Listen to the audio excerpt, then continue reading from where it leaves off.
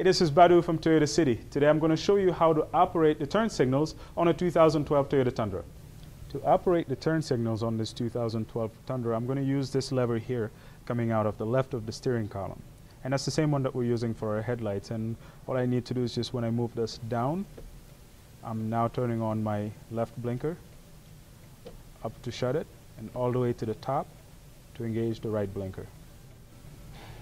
I'm Badu from Toyota City. Thank you for watching.